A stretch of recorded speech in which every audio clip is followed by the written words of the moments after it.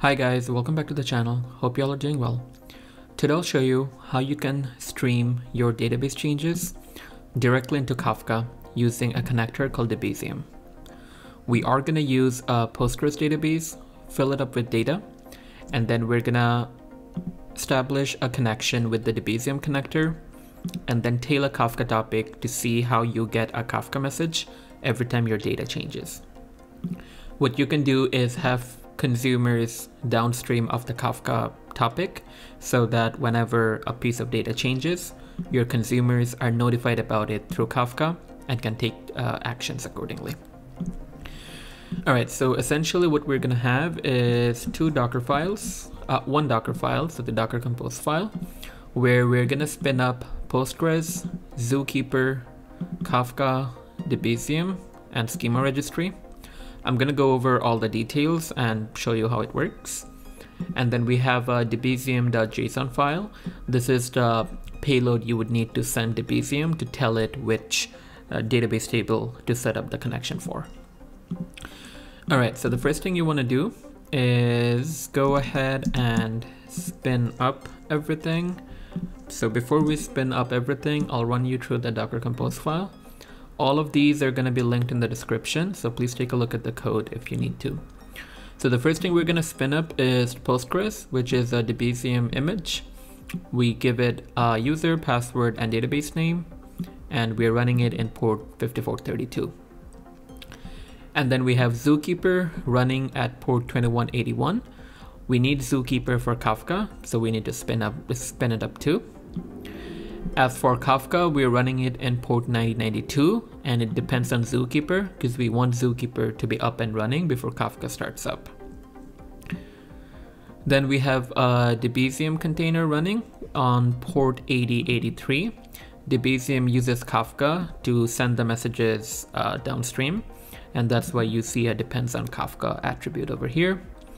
And finally, we have schema registry, which is used by a combination of Debezium and Kafka to schematize every message that Debezium is writing into Kafka.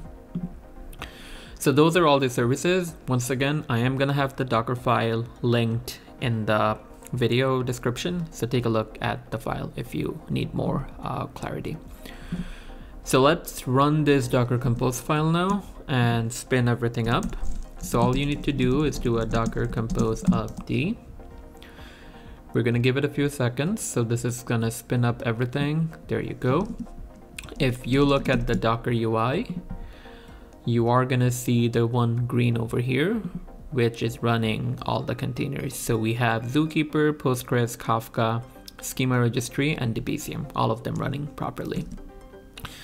Now, the next thing you want to do is go ahead and create a table that we're going to use. So if we go to the Postgres container and hit the CLI button here, it's going to take me into the Docker container.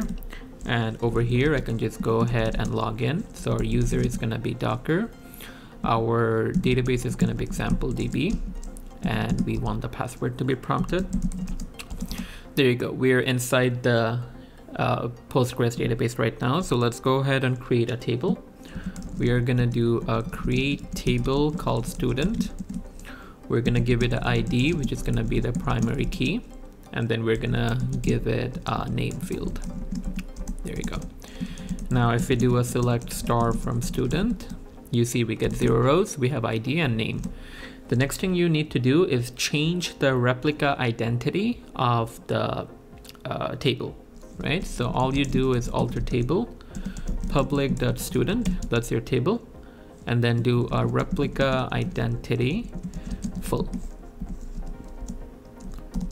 All right, so that should set up the replica identity to full so that Debezium can work correctly. Now we have the database done. Let's do a select star again. Oops, let's just do a select star from student. All right, there you go. So we have the table right there. All right, so the next thing you want to do is set up the Debezium connector. For that, I'm going to go to this window. I'll show you the code. So for the Debezium connector, you need to give it some configuration to tell it which table to set up the connection for. So you give it a name, and then a connector class and plugin name. These are all default configurations, so you don't have to change anything. You want to change the port to wherever your Postgres is running. The host name, in our case, it's Postgres. The user, Docker example DB. All of these are coming from the Docker compose file over here. And then you give it the table that you want to set up the connection for. In our case, it's called public.student.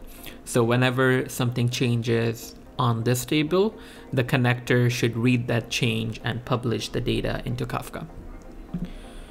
All right, so now this is the config file we're going to use. So let's go ahead and set up Debezium. To set up Debezium, you just have to run one command. I'm going to run you through the command. So you're essentially gonna do a curl, which is gonna be a post request to your local port 8083. If you look at 8083, that's where Debezium is running. So we're essentially making a curl request to Debezium's connector endpoint, giving it some data, and the data is gonna be whatever JSON is described in debezium.json file, which is over here, and we just went over the payload. So let's go ahead and run that command. I'll copy paste it and hit enter. And you are getting a 201 created, which is telling me that the connection has been created. Now, if we look at the diagram over here, at this point, we have the database set up with data. We have the connector set up, listening to the student table.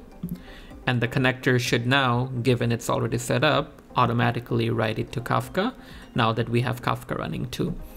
So what we could do is tail the Kafka topic that Debezium is writing to, and then see if the topic is being written to whenever I make a change into the Postgres database. So let's go ahead and do that.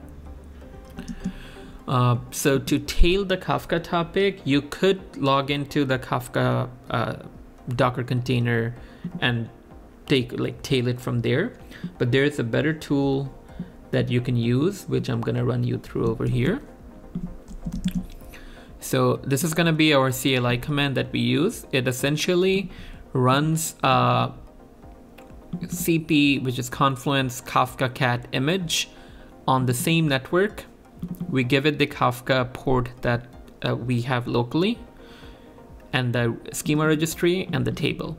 So what this command is going to essentially do for you is go ahead and run the Kafka cat command on the public.student table schema, so that whenever there's some data in that topic, we can easily tail it.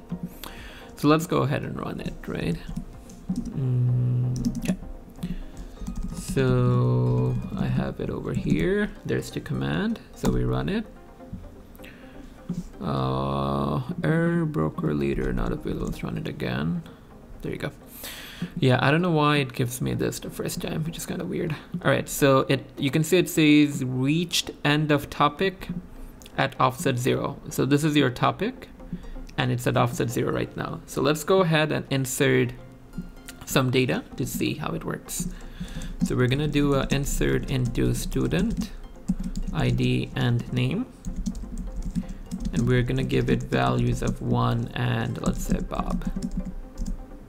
All right, so the data is there, and then let's just do a select star. You say Bob there. Now, if we go to our Kafka tail, you can see we get a payload over here, right? If you zoom into this, you're getting before, which is null because the data did not exist before, and then after in value you get the row, so you can see it has ID 1 and name Bob. Let's insert another row. That's gonna be ID 2, and let's say the name's gonna be Mike. Let's do a select star. You see we have Bob and Mike. If we go over there, you see we have another row, and this has just string ID 2 and name Mike. So you can see how the change you made in your table is encapsulated in this Kafka message, and you can have things downstream. So if we take a look over here, so now every change you're making to your database is showing up over here on Kafka, and we took a look at the payload. So essentially you could have the consumers listening to this topic just the way we are listening, and then take action based on whatever changes. So you see in both cases our before is null. That's because this is an insert statement and that row did not exist before. So let's do an update to see what happens. Let's do an update student, set name to, let's just give an actual name. Let's do Trevor, where ID equals 2. So let's run it. Oops, set name is equals to Trevor. Oh, well, that's should be single quote. All right, so if we do a select star from student now, select star from student. Yeah, it's giving me a syntax. This is a weird thing with the terminal, but let's just try to do it again. All right, anyways, so over here you saw us update Trevor, update whatever is in ID 2, the name to Trevor. So if we go to our tailing over here, you could see that we have our new piece of data over here. So that's how it works. You can see your change is being streamed over here.